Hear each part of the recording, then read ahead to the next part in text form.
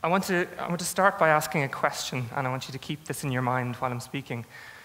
Do you want to live in a world where one single tweet, a false tweet even, could be powerful enough to change the course of a presidential election?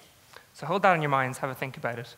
I work for a social media news agency, and that wasn't even a thing, say, 2 years ago. But we've built Storyful to take advantage of the revolution in self-publishing, where everyone can be a conduit for news. Every phone is a way of getting us to the front lines of a war.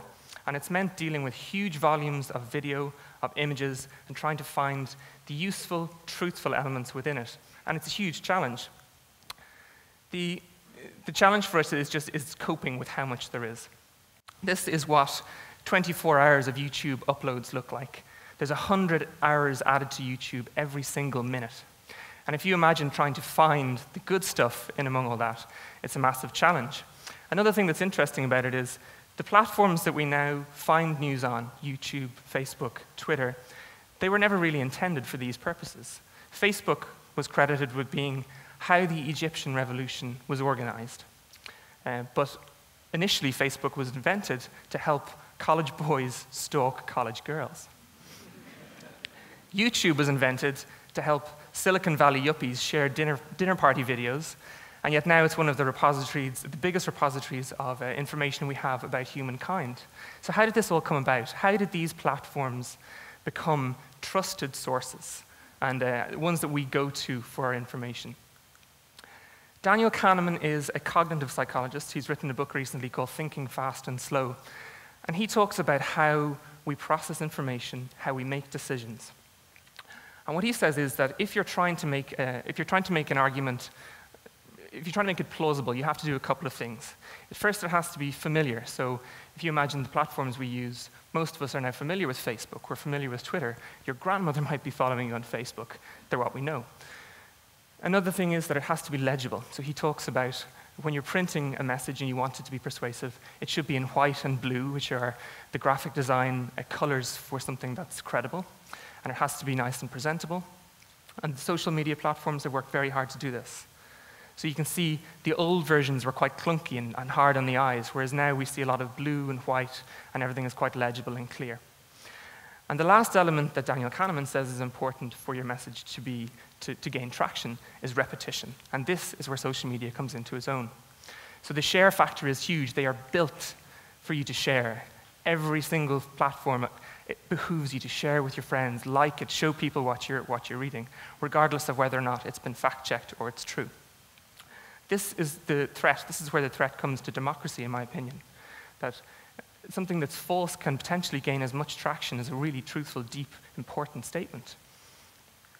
This is a visualization of the announcement that Osama bin Laden had been killed and how it spread on Twitter.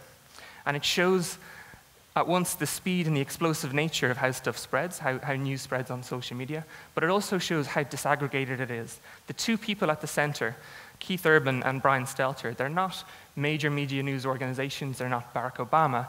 Keith Urban works in the State Department, but he's just one individual. And Brian Stelter is a media correspondent with the New York Times. So they put this message out there, and between the two of them, they pretty much told the world. They set the ball in motion. And that was one tweet, but that was a truthful tweet, and it was good that that was spread, and that was fine. What happens if the message gets out, and it's false, and it gains traction? Journalists and the media, we're meant to inform people so that they take action and they do things based on the information we give them, which is why we try to seek out the truth. I'm going to talk a little bit now about a couple of things. One is Bald for Bieber. I hear some laughs, so maybe you know about this. Justin Bieber is a teen pop idol. There are certain age groups for whom he will mean absolutely nothing, but he is absolutely huge. You just have to take my word for it. In October of last year, a couple of internet pranksters photoshopped a message to make it look like Entertainment Tonight had issued this message. Pop star Justin Bieber was diagnosed with cancer earlier this morning. Fake. This was not true. And the second part of the message, Bieber fans are shaving their heads to show support. This wasn't true either at that point. This image got retweeted, it got shared, it went around the world like wildfire, and all of a sudden you had thousands of people going bald for Bieber.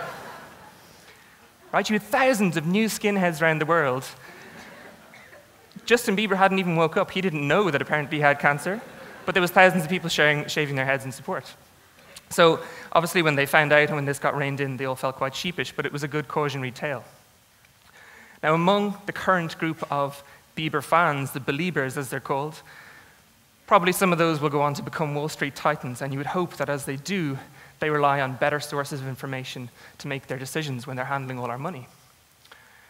In April of this year, the Syrian Electronic Army, they got control, they did a phishing attack on the Associated Press, one of the world's most trusted, most familiar organizations. They phished into their accounts and they got the password for their Twitter account. And they issued this message, breaking 2 explosions in the White House and Barack Obama is injured. Now you can see from the reactions below, people in the know understood that this was most likely fake. Storyful, we understood this was fake. We advised our clients to act accordingly. But the stock exchange didn't really get it.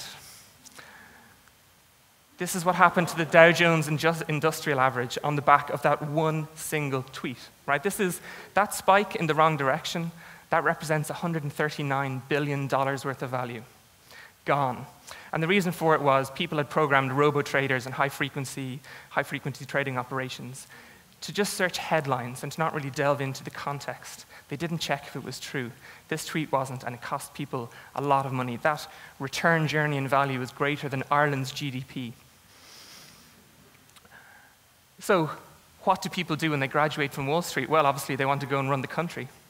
So what happens if a fake tweet was to be inserted into the debate surrounding a presidential election? And if it could change the course of a presidential election? Well, it's already happened, and it happened in Ireland.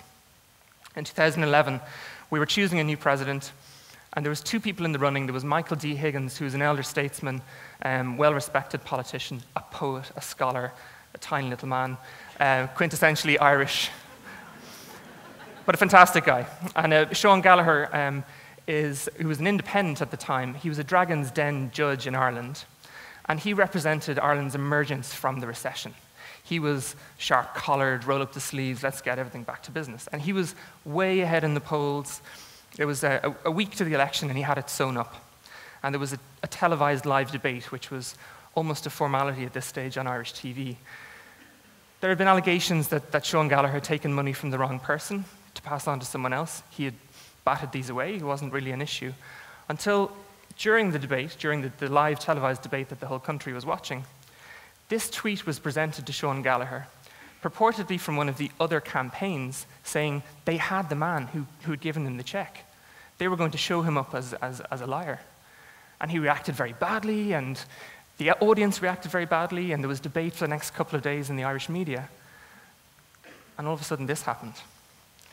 So on the back of this one tweet, the polls were reversed. Sean Gallagher went into freefall. His campaign just could not recover. Michael D. Higgins soared off. His credibility was retained, and he became Ireland's president. That tweet was false. No one knows who sent it. It wasn't from the campaign that it said it was from. The person was never presented at a press conference. One false tweet changed Ireland's presidential election. So, it's a threat to democracy. We've established that. What do we do? Do we clamp down on social media? Do we clamp down on how people now communicate with each other? Do we regulate it? Do we try and stop people from communicating? Do we put in buffers? I don't think so. The printing press was invented in 1568, I think. In 1631, when it was still a young, disruptive piece of technology, there was a set of Bibles printed in London. 1,000 of them got through the presses before they realized the mistake. "Thou shalt commit adultery," it said. This became known as the Wicked Bible. And eventually someone actually read the work and they said, whoa, hang on a second, we need to change something, and they stopped printing it. They stopped printing that, but they didn't stop printing. And print became a huge force for change in Europe. It spread literacy across the entire continent and eventually the world. It spread ideas across the entire continent and eventually the world. And I think that when it comes to social media, yes, it's scary, yes, it's young, it's new, it's disruptive, and we don't know how to use it yet, and we have to put our hands up and say, we don't get it. It's not going to change, it's going to stick around, it's going to evolve further, it's going to get quicker, and it's going to get better. So, for the sake of all of us, for the sake of our democracy, for the sake of our money, for the sake of Justin Bieber's fans. It behooves us all to actually immerse yourselves in the online world and learn how to communicate better. Less communication is not the answer. More communication is the answer. Thanks very much.